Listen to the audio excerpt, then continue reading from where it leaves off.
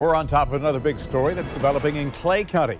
The school district is ready to name its choice to lead its new school district police force. This morning, the district held a special meeting to hammer out details when it comes to costs and how many officers are needed.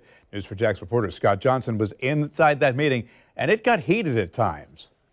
A very contentious meeting as the Clay County School Board votes to move forward with setting up its own police department. They just wrapped up this meeting in Green Cove Springs. Very contentious. Almost had to get the sheriff's office involved to control some parents who were in the crowd and not happy that the school board is setting up its own police force. They are talking to the superintendent and voicing concerns to school board members right now.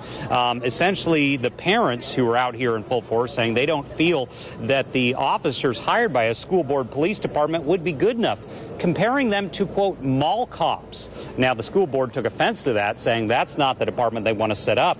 So what happened today is they voted on this 4-1. Ashley Gilhousen was the dissenting vote, and they are moving forward with requesting the Florida Department of Law Enforcement to set up a police force here for the Clay County School Board. They have to get their permit and the okay from FDLE, so that's the next step in the process. So they're moving forward. Sheriff Darrell Daniels here in Clay has criticized it, and we are about to hear from Superintendent Addison Davis. We'll have a full report on this coming up later on tonight, and hear from the superintendent then as well. For now in Green Cove Springs, Scott Johnson, Channel 4, the local station.